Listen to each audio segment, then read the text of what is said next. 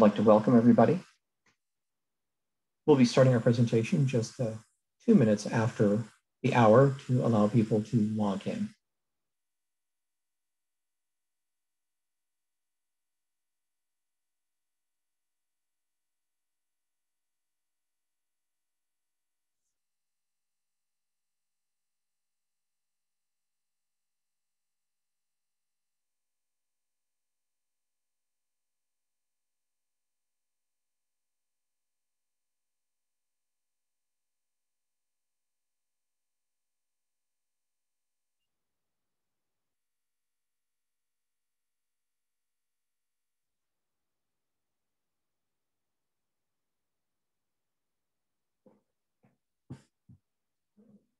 Marcus, good to see you.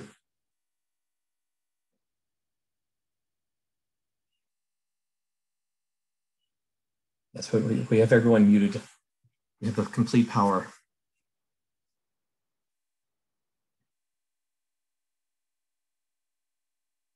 We'll be starting the presentation right at 12:02. Want to give folks a chance to log on. I want to point out that we have workshops pretty much throughout the semester on Wednesdays.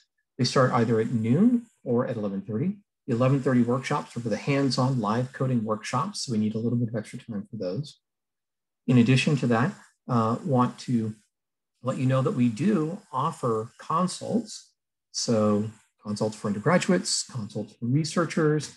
You'll be receiving an email later on this afternoon with information about how to sign up for consults. The idea is if you're thinking about a data science project, you want to get started, but you're not too sure where to get started, or you think you might like to do a more engaging a project and maybe do it in collaboration with the DSI, that's your first point to get started.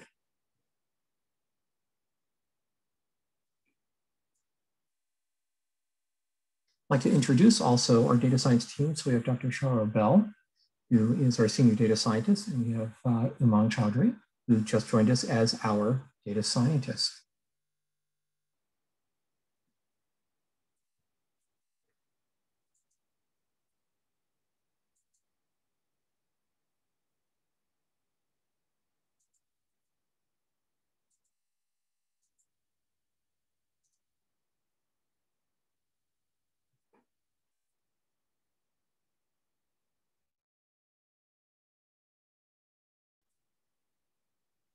All right, I'd like to welcome you all.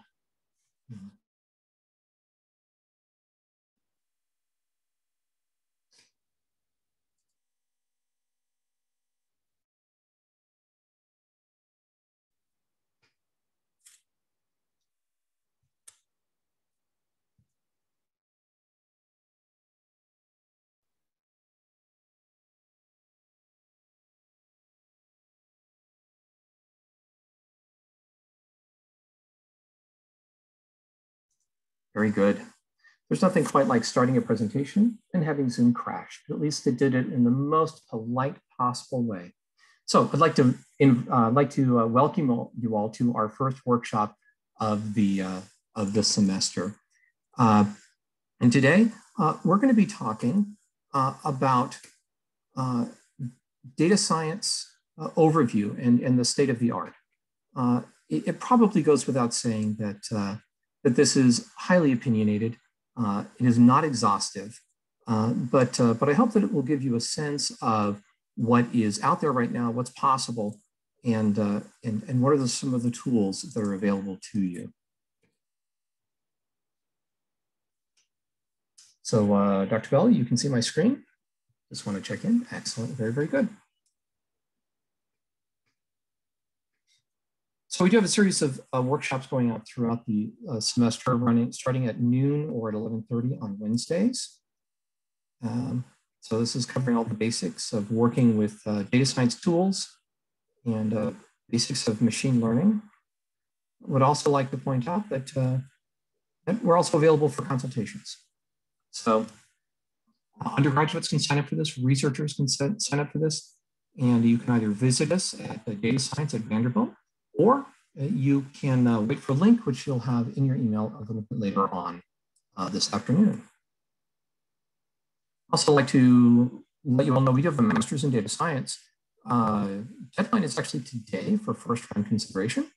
I'm sorry, not today. It's this Friday. Pardon me. Can anybody panic? It's this Friday for first round consideration, the 2-year program, full-time program. So today we're going to be talking about the overview of data science. I'd like to start first by talking about giving some context for data science, in particular machine learning versus deep learning. Then we're going to be talking about the state of the art of research.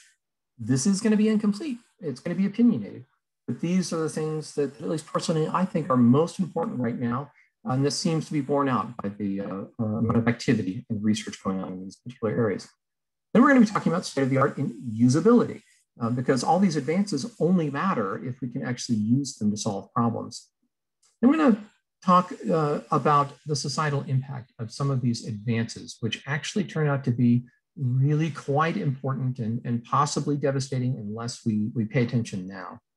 And then I'm going to end with getting started. So the field of what's been called AI has been around for a long, long time. All the way back in the 1950s, computer scientists and researchers were talking about how to build general problem solvers. In the 60s and 70s, first the idea of a perceptron. Can we actually model part of, at least just one neuron of the human brain? And can we do a little bit better than that? Then a little bit later, expert systems. Can we build systems that encode all the knowledge of an expert? Now, you can notice that these are not actually continuing. These sort of stopped. Even neural nets that had a real heyday in the 1980s ended. There was what's commonly called the winter, the AI winter, where for a while just people believed it was insurmountable. Expert systems were too brittle. Neural nets were too difficult to train. They couldn't handle sufficiently complex problems. But then late 1990s and 2000s, machine learning started to come to the fore. You can think of machine learning, some of it is statistical models, some of it is outside of statistical models. But the idea here is that you have these algorithms that could take structured data that was prepared, and it could actually build decision trees based on this information. It could build predictive models. It could actually use this to build a useful solutions that seem to generalize well. It could be used to solve multiple types of problems. Only sort of downside is that the data does need to be prepared. It needs to be, all the features that you think are important need to be identified and included in the data. Then we had a renaissance in 2010 and after in deep learning. And the interesting thing about deep learning is that it is not necessary for you to create all the features. Deep learning has an even greater ability to take raw data and then to answer questions directly, building its own features, learning directly off of the data.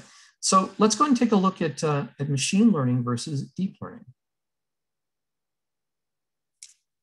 So machine learning, you have a feature weighting, and that's essentially what it's doing. It's taking all the features that you've created, weights the features. In deep learning, you have representation learning. So it actually learns the features and learns the complex relationships between those features in order to make predictions or to do useful things. Machine learning, the features have to be engineered by data scientists. It's a lot of work. Deep learning, the features are actually learned from the data. The flip side of this is that usually with machine learning, you can get by with less data.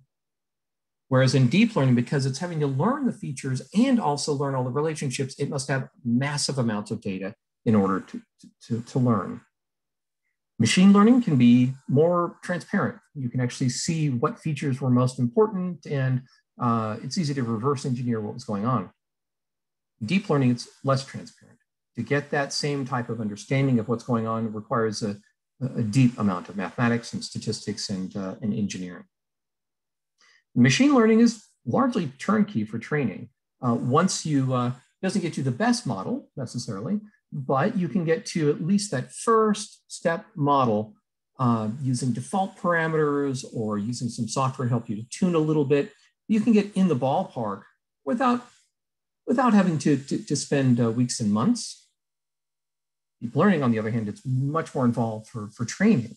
Part of it is art, part of it is science. It takes a long time to try to build these models, and so not nearly as easy. Machine learning, less expertise is needed. You need to understand what's going, and to truly take advantage, you do have to have an understanding of math and statistics. But in deep learning, more expertise is needed specifically for deep learning. So is it worth the effort? Well, yeah, the special capabilities are the feature learning. It also has an interesting capability to do transfer learning. So somebody else could train a network for you, and you could benefit from transfer learning. It's learned the basics of the task, and you can actually do some fine tuning so it can do your particular task. And that actually turns out to be a way around a good number of these problems. Another thing which is interesting is self-supervised learning. Remember I mentioned that with deep learning, you have to have massive amounts of data. Well, having massive amounts of labeled data is very difficult, but using an approach called self-supervised learning, you don't have to have all labeled data in order to get a usefully trained network.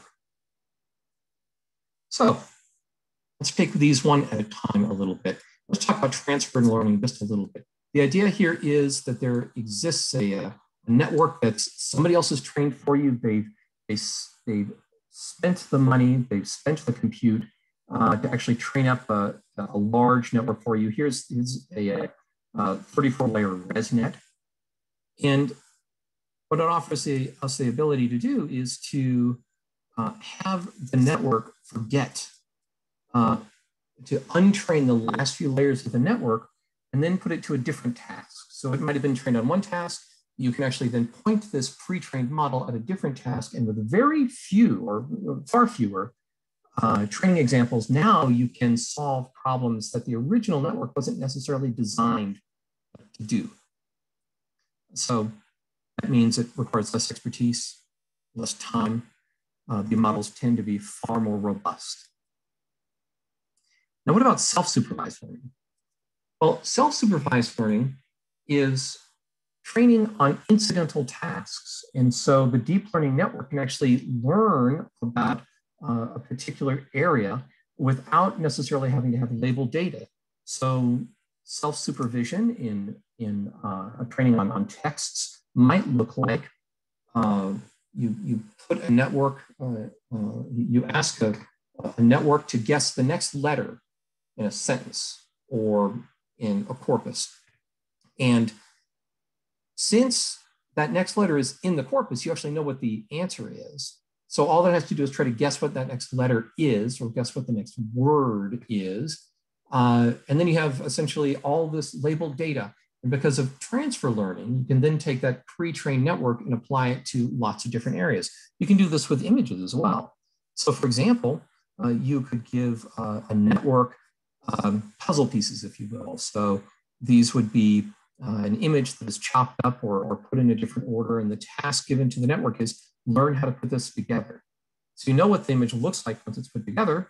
The network spends time, learns how to put it together, and by that way learns about image segmentation, learns about the content of the images, and produces something which is useful for later work.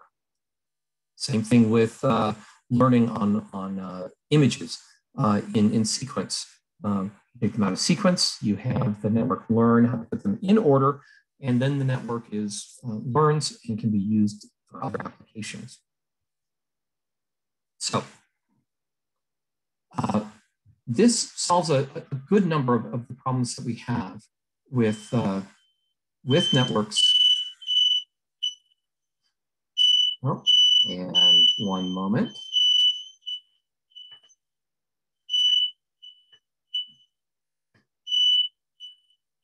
Because the other thing which is good is when fire alarms go off in the middle of a Zoom. let's go and just take a 2-minute break, and I'll be right back.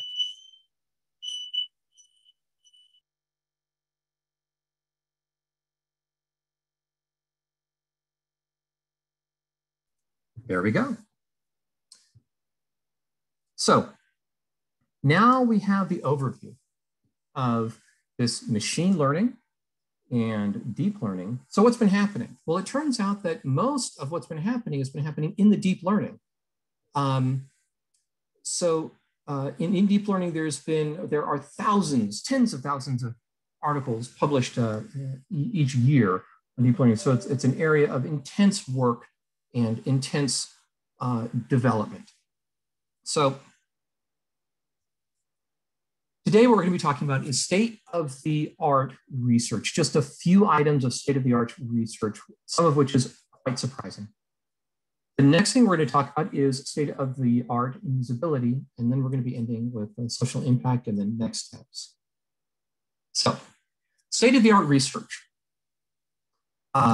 Two big advances for this year are development of AlphaFold, and AlphaFold, a long-standing problem, if not completely solved, was moved much further forward. And this is the problem of protein folding. So using deep learning techniques, it's now possible to predict what the final shape of proteins will be without using a lot of hints. So this is a huge problem of simulation and learning from the structure of the protein and where it will actually end up folding. It's been a long-standing problem, and now it has, using deep learning, has certainly been moved forward. So it's possible to actually begin to investigate without having to do wet lab experiments. The other advancement, and this was earlier in the year, is in GPT-3. When we had this conversation last year, we talked about GPT-2 and how amazing GPT-2 was because it was able to generate text. It was able to do self-supervised. It was trained on self-supervised learning on an enormous corpus of text. And it had over 1 billion parameters, the largest model ever produced at the time. Well, at the beginning of this year, we had GPT-3, which now has 175 billion parameters and has been trained on an even a larger corpus of text. And this is work by OpenAI. So they've created and have applied GPT-3 to a number of different areas. The interesting thing about this is that because it was trained on this enormous amount of text and learned all of these representations, remember deep learning, it learns its own representations. It learned very complex representations. So learned its own language model, learned concepts, and to the point where what they found was that these models could be few-shot learners. So remember before I mentioned that with transfer learning, it took far less data for you to train up the model to be useful. It actually turns out with GPT-3, it's a few-shot learner or a no-shot learner. So you can give it text it has never seen before. You can ask it to classify. And by simply giving it the labels of the categories that you wish it to find, in many instances, it can do it without any training. How does it do that?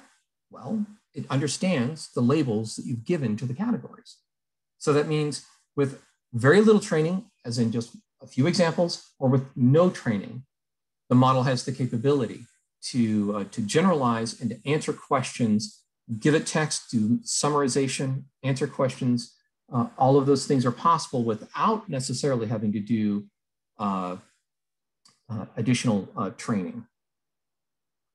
So what exactly can they do?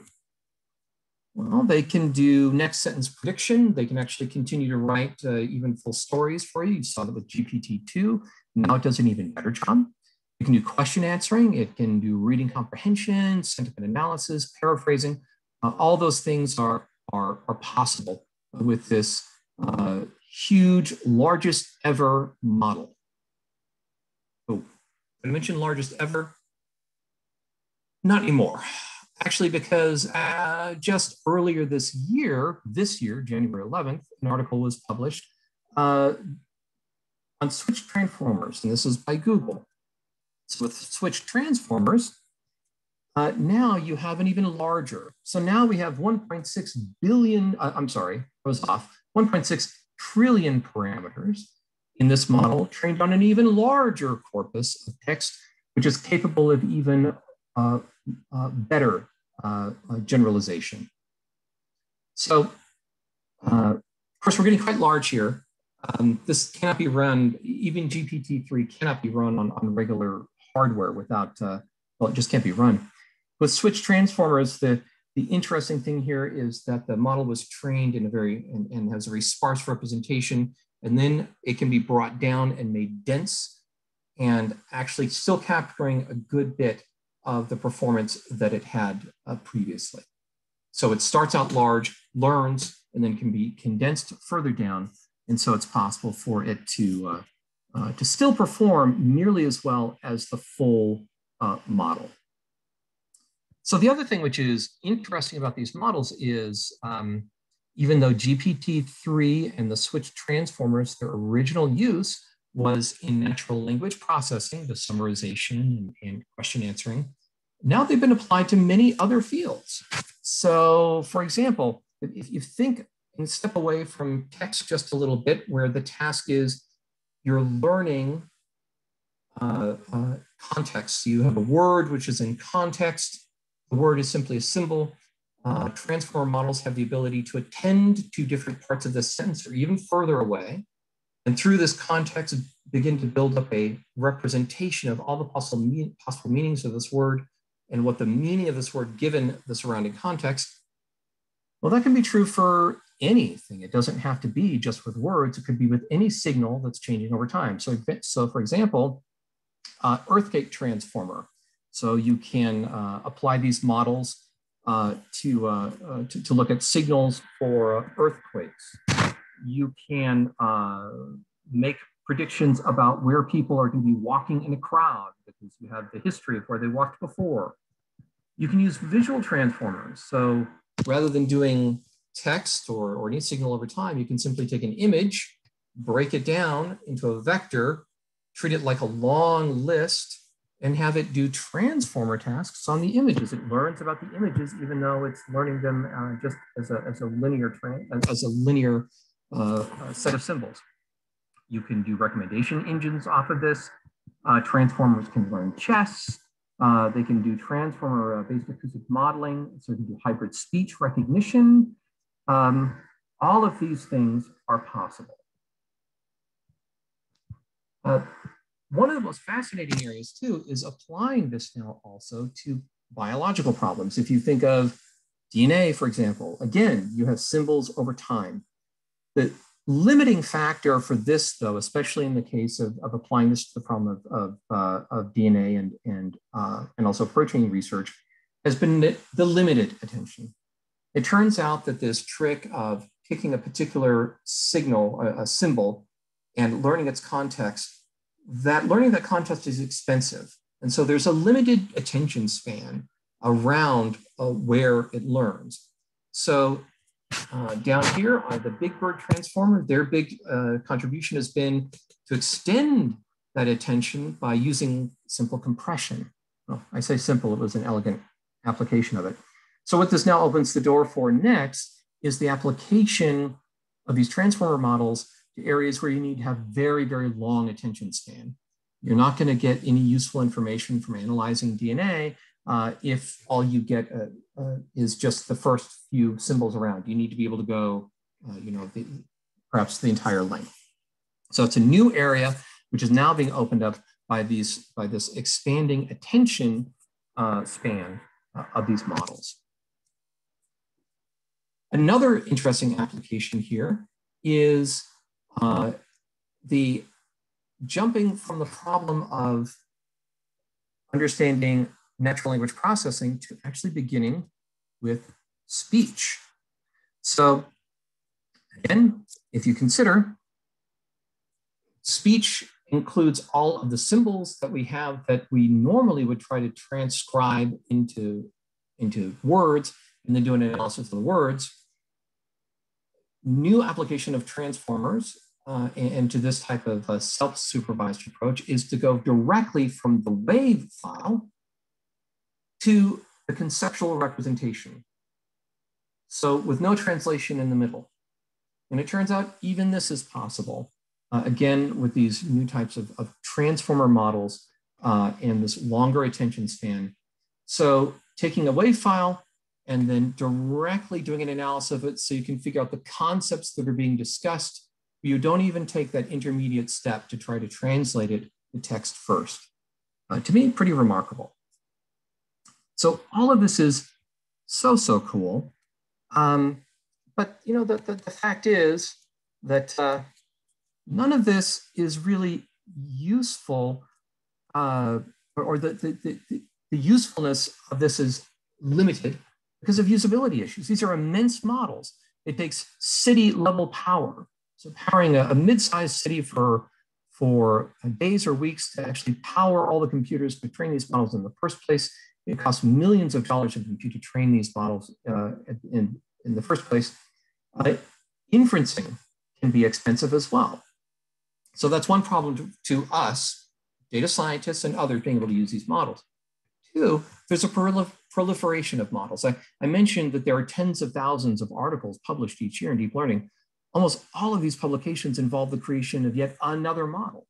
So how are you supposed to know what's out there, what the models are capable of, and what we might be able to use in our own work? And finally, a lot of this code is very dense and is customized. It might be written for one framework versus another framework. How are we supposed to actually use this? We have to learn so many different programming styles to be able to apply this. Well, this is where we get into the state of the art in usability. So over the last few years, there's been a lot of effort put into making simpler models that have nearly the same capability of these larger models. This is called efficient nets. The idea, much like that was done in the switch transformer by Google, taking these large models, coming up with smaller and smaller representations that require less compute to do the fine tuning if fine tuning is required. They can inference faster. You can run them on samples much faster than before. And also, these can finally be run on consumer hardware. So you have a discrete graphic card in your laptop or in a server, and you can actually begin to run these very useful models because these are the smaller versions. They're not going to be the same accuracy as the full-blown models, but they're very close. So that's one part of the state of the art in usability. But what about the problem of having all these different models, these thousands of different models that are available? Well, even there's been some really nice movement. And probably the best example that I can think of this is Hugging Face. So Hugging Face is started out as a group that was trying to collect different transformer models. And then they moved into actually creating versions of models that were both in the two main deep learning frameworks, TensorFlow and PyTorch. And then over the last year, they've put a lot of effort into sharing these models out, making it easy for people to contribute models and making it much more accessible for people to come in and to see what is available in these transformer models. So now it's possible to go in and search a model for content area. So here's a model which is specially trained on or fine-tuned on legal documents. So the original model was called BERT, one of these very expensive models to train that took a lot of power and a lot of compute, a lot of money and time to train, but now it's been fine-tuned on legal documents. And what Hugging Face has done is create a hub where you can search and then find this particular model. And the other fascinating and huge contribution they've made, they've also made a hosted inference API. So you have the information about the model, how to use it, information about it, the code, the data set it was trained on, everything, All that information is something called a model card. Second, information on, so you can actually try it out. So this hosted inference API. So here's an example. Here's just a sample. You can type in whatever you want to here. The task here is going to be a fill mask, meaning we're going to take a word out. We're going to put a little mask on top. We're going to ask for it to guess what the word should be. Here's the sample one that I have ready to go here. The applicant submitted that her husband was subjected to treatment amounting to mask whilst in custody of police. So if we compute this, and it computes in real time up on Hugging Face for us, the best guess that it has is torture. So you can put questions, you can test out these models before you actually, you can test them out before you download and put effort into trying to apply them to your particular area. They also have data sets available here for you to train your own models. And remember that extremely cool model that I was just mentioning before with the WAV files and going directly to the conceptual representation directly from the speech file. Even that is available now on Hugging Face as of just even 2 days ago. So now Wave2 Vec2 is available on Hugging Face. So you can actually upload a WAV file with speech and have it come up with the concepts that it identifies that are mentioned in that speech. So remarkable power and available. You can simply browse to it and get to it. So we'll be sharing all of these links, by the way, in an email later this afternoon. So that solved a couple of problems. We have efficient nets to solve the problem of these huge models. We have the excellent model hub from Hugging Face. But what about the problem where we want to create our own models, or we want to do sort of low-level work on models? Still, all these models are written in so many different ways. How do we go about building our own? Well, another nice advancement over the past year was the release of Fast.ai version 2. Fast.ai is built on top of PyTorch. It offers a high-level interface, a mid-level interface, and a low-level interface. So it's a layered API for deep learning, which means if all that you want to do is to take a particular Hugging Face model and do some additional fine-tuning on it, great. There are interfaces to grab the Hugging Face model, bring it in, do some modification, and come up with a slightly new version. Let's say that you actually want to go deeper. You actually want to go down and you want to change some of the layers of the network. Also possible with those middle level APIs. But let's say you even want to go deeper and you want to change some fundamental aspects of the architecture and see what that looks like. That also is possible with a low level API. So the big breakthrough here is creating this layered API so you're not locked into the high level, nor do you always have to deal with just the low level. You can approach at the appropriate level for you. Starting out, start with high level, see how well you can do, go down to a lower level of API if you need to make some adjustments or do your own research, all the way down to the lowest level.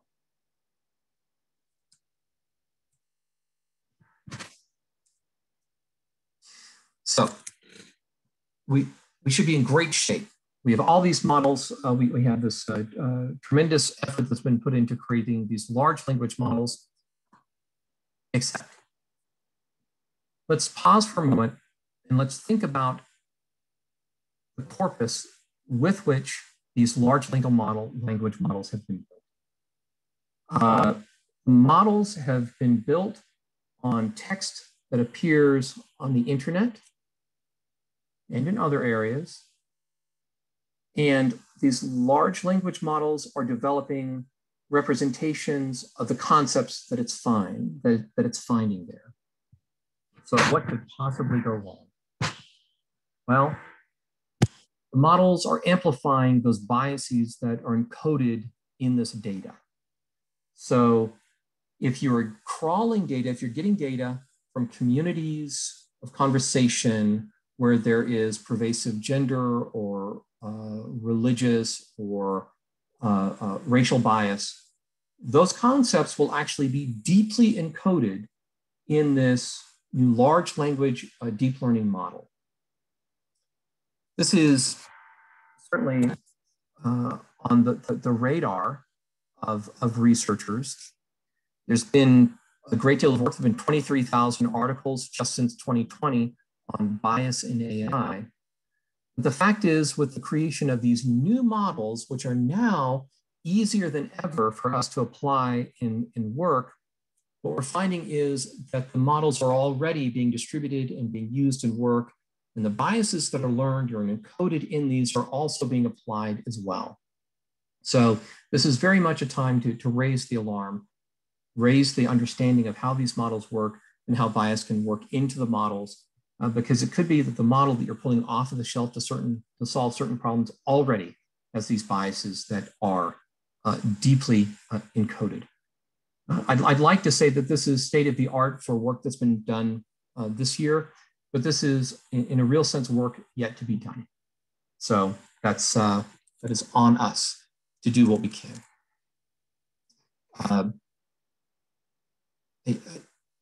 We're not there. We're not doing a great job yet.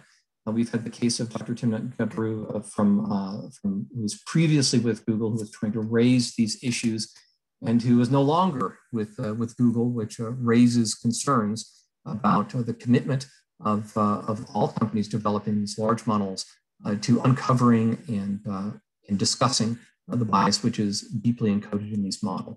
So fairness and bias research, what I personally would love to see is, much like we have these model hubs for testing out models, we also have model hubs which can help you test out your models for evident bias, and to make that something which is available to everyone. We'll likely be having a workshop on that later on, if not this semester, then over the summer. We'll let you know about it when we do.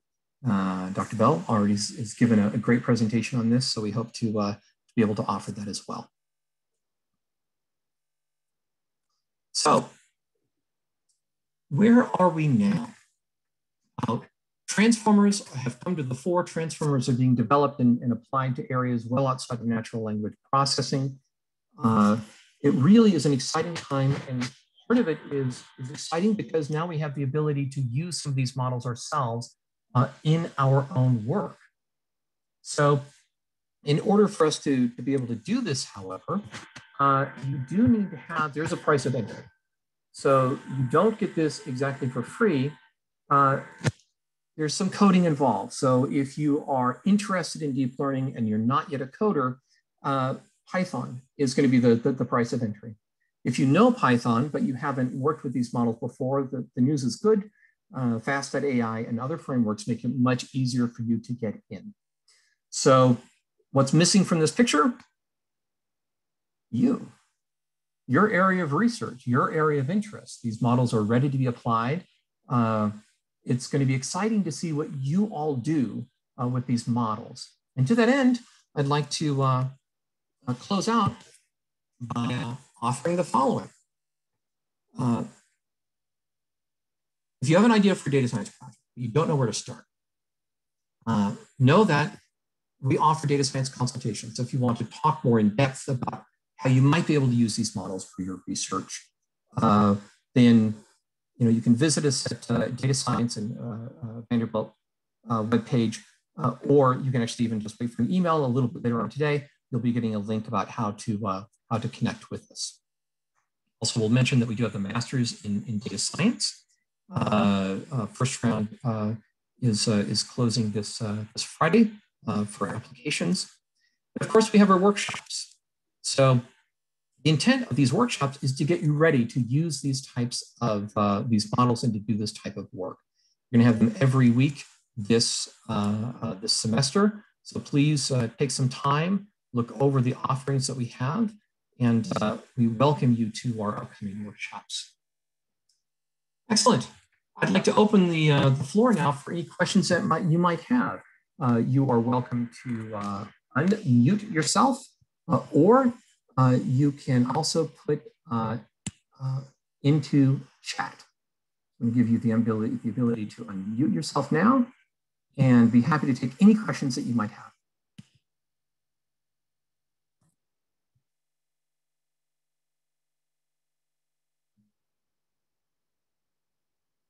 Hello, Jesse. This is Peter Lewis. Excellent introductory presentation. Thank you very much. I have a deep interest in computer vision and like to know what is the state of the art research in terms of computer vision with respects to transformers and diffusion algorithms. Mm-hmm. Yeah, it's really an interesting idea, first of all. When they first were announced, I was really quite impressed. The challenge with transformers being applied to images right now, and just make this clear, again, transformers learn about the meaning of symbols in context. And so it looks for the surrounding area for the context to actually get at what the meaning of the symbol is.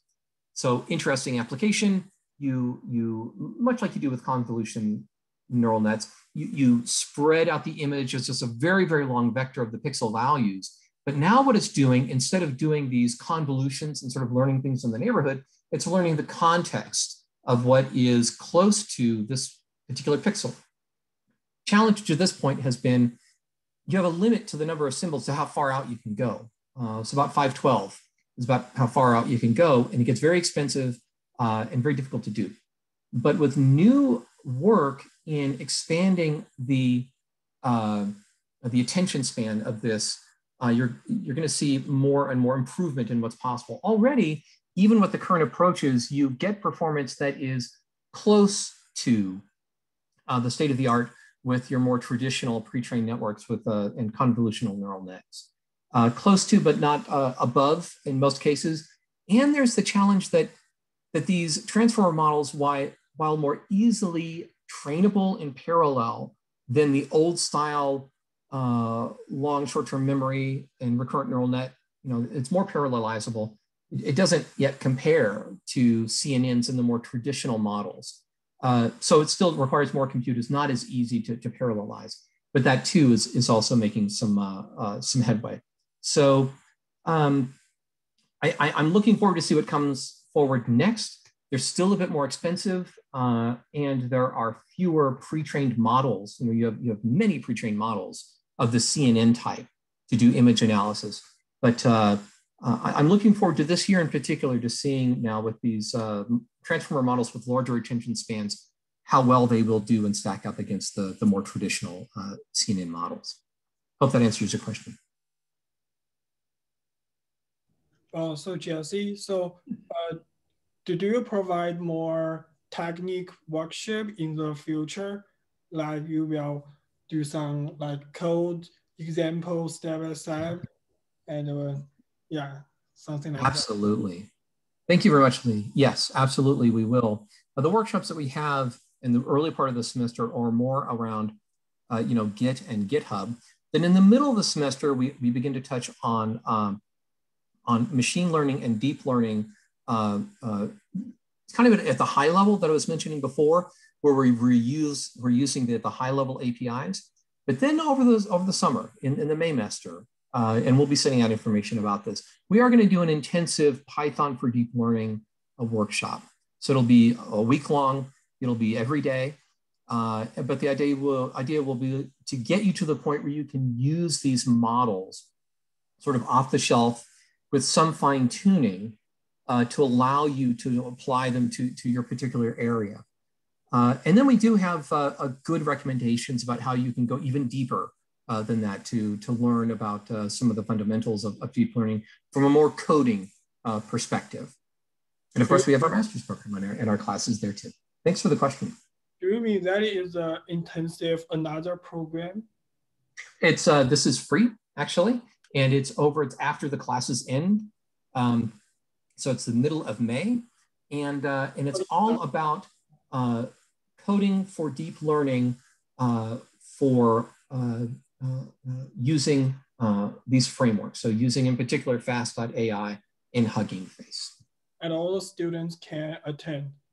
Yeah, there will be an application process. There's going to be some pre-work that will be necessary for it. Because it's so intensive and it requires a lot of work, we'd love to be able to open up to everybody, but we will put the information out there.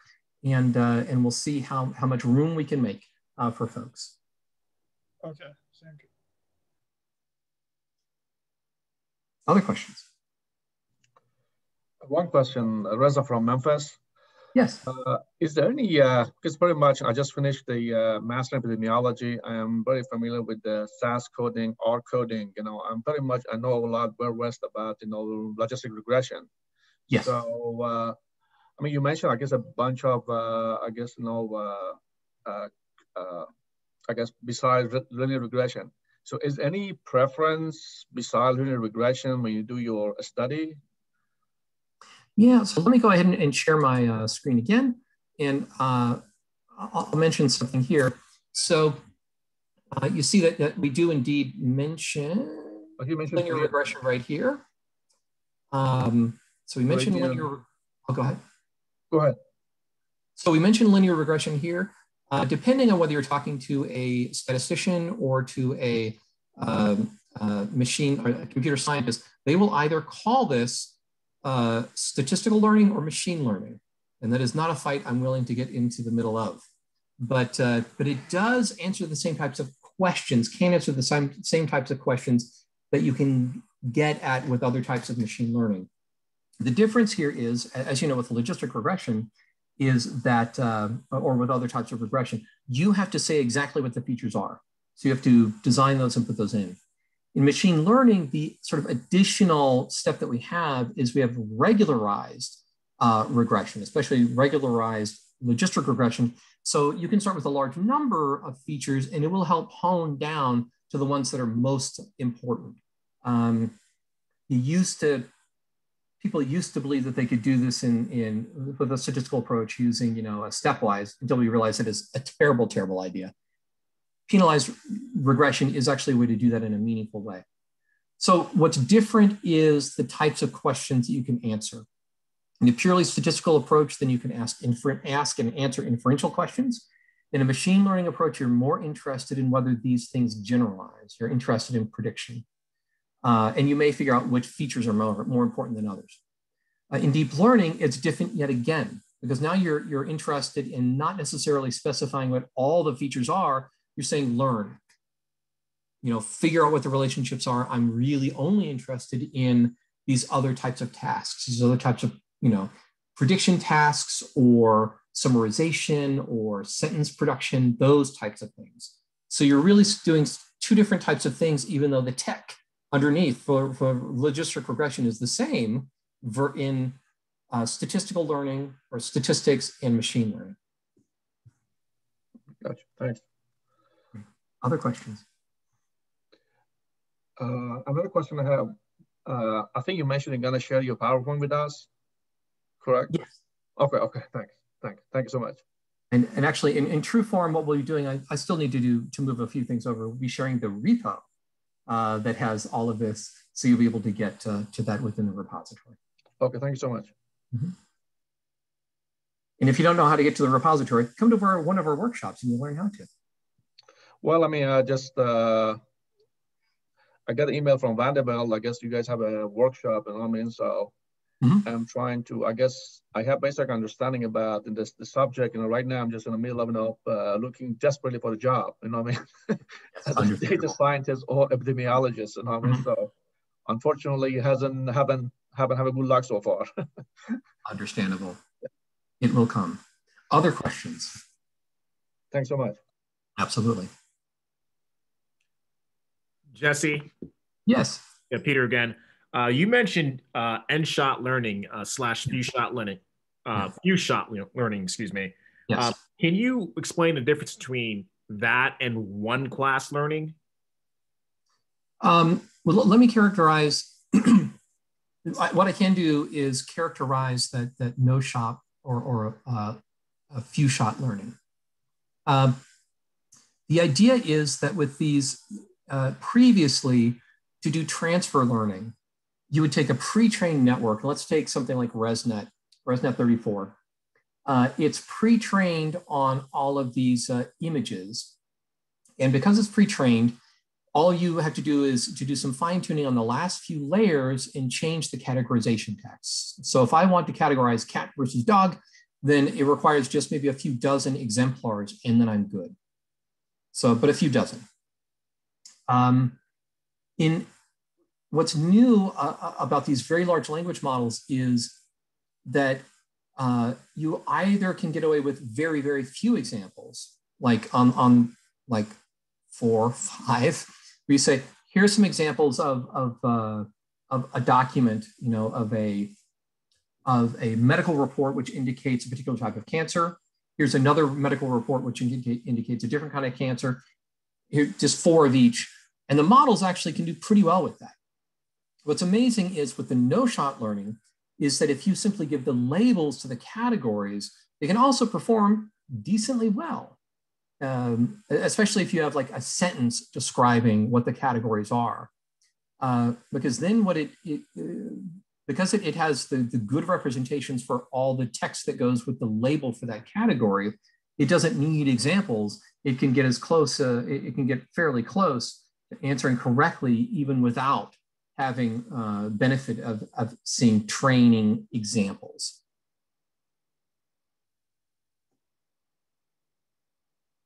And how is that different from one class learning? You know, I'm unsure because I have to think about I'm coming up short on one class learning right now. I can't. Because I understand that one class learning is like one of the tasks is for one class learning task, excuse me, is anomaly detection. Oh, right. Okay. Yes. Yeah. So in that kind of an approach, that's right. So you're looking for elements that are that are different from, and so it says one versus all. As you mentioned, the outlier detection. So there, it's not based necessarily on a representation of the categories. You're simply looking for uniqueness or difference from. Whereas what's happening with these few-shot learning is these are meaningful categories where you might have falling in one or the other, or even in some cases where you have 2 categories and then you have other. And it's still able to sort of figure out and to classify these based on the content of the labeling for the category itself, rather than figuring out things that are different from. So I hope that you reach out to me afterwards, and I'll be happy to sort of dive into a little bit more. Thank you. Yeah. Other questions? I have one. Yes. I'm total novice with this. It sounds to me like what this is doing is an extremely sophisticated pattern recognition, then being mapped to some sort of vector space of categories, and that your claim about the appropriateness of the categories may have to do with what the basis of that big vector space is. Is this a wrong way to look at it? And if it's not a wrong way to look at it, can you offer any example of how this has been or is being applied in the physical sciences? So I don't think that's, I think that's a good way of thinking about it. The wording is a little bit different. In deep learning, we often talk about encoding and embeddings, but the embedding very much exists as a high dimensional vector in a very high dimensional space. And the idea very much is that this is a meaningful space, it's a semantic space. And so when you have something which is close to, in this embedding space, you have concepts that are close to, then that means that they're related in some way. And what transformers do is to give the multiple meanings based on the context of where this particular word appeared. It's been a problem with embeddings for a while, that a word may have many different meanings. And so where does it exist in the space? And the answer is, if you take the context of the words around or the context of the image around, now you can place it in multiple places in this space, and it depends on the context. And that's where the idea of attention comes in. paying attention. But other than that, yes, it is all vectors. It is all sitting in a very large space, but just referred to as embeddings. The space itself turns out to be really quite interesting. So when you train on a large corpus, you find that that embedding space includes some really interesting representations. One of their early applications of GPT-2, one of the earlier models on this, was to test it out to see how well it could do on the 8th grade science exam for the New York Regents. You know, could it pass, you know, that science exam? Did it learn enough of the representations to be able to you know, relate ice with water and temperature? And the answer is yes. It didn't do a great score, but it passed, you know, with sentence completion and fill in the blank and the multiple choice.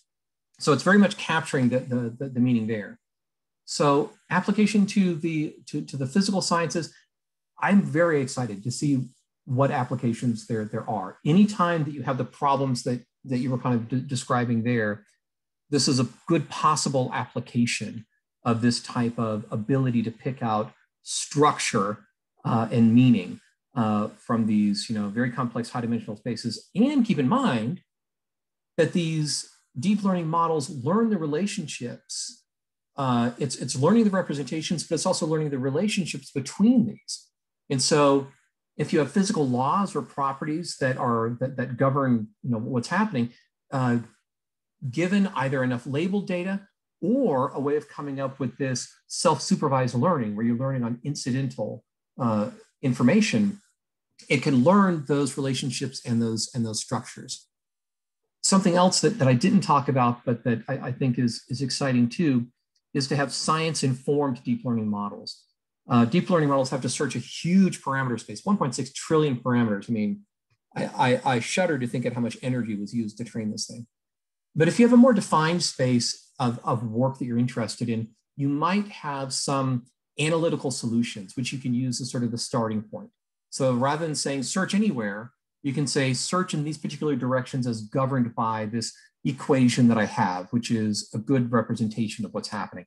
Those models can then learn much faster and with less training data as well, even if you're just training them from the ground up. Jesse, is embedding space the same thing as the hidden layer, intermediate layer, or manifold? It arises from. So the embedding space usually means that there is some sort of semantic embedding, but I love that you brought up the manifold as well. If you don't want to invest, you know, that kind of meaning there, then you can refer to it as a high dimensional manifold. Absolutely, it arises from those hidden layers. It is a result of the weights between the nodes and the hidden layers. That's exactly where it comes from. But unfortunately, it's not as simple as just looking and taking a snapshot of the weights at a particular time to understand what's going on with them. Other questions?